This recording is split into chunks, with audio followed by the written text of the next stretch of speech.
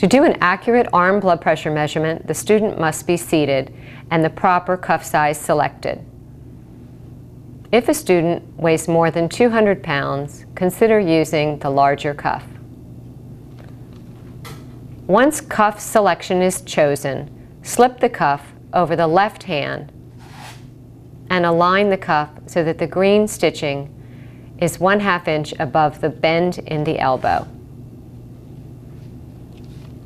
Instruct the student to rest their arm on the table or chair and sit quietly during the measurement. Turn the machine on by depressing the start key. When a 0 is displayed, the cuff will automatically inflate. When the measurement is complete, the cuff will deflate and a reading of systolic and diastolic blood pressure and pulse in beats per minute will be displayed. The advantages of using a wrist blood pressure monitor are the ability to do a rapid reading, the ease of placement, and range of sizes of people it can accommodate.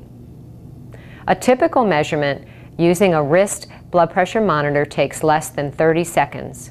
Another benefit is the wide range of sizes the wrist monitor covers.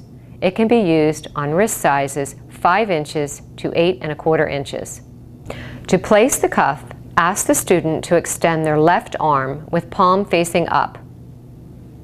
Align the arrow on the cuff toward the palm.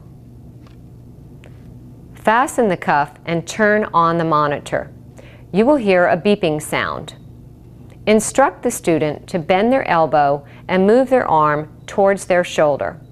The monitor is self-positioning. Once the monitor is in the proper position, the beeping will stop and the cuff will automatically inflate. The student must remain still and quiet. Once the measurement is complete, the cuff will deflate and the systolic and diastolic blood pressure and pulse in beats per minute will be displayed. A normal blood pressure reading is 120/80.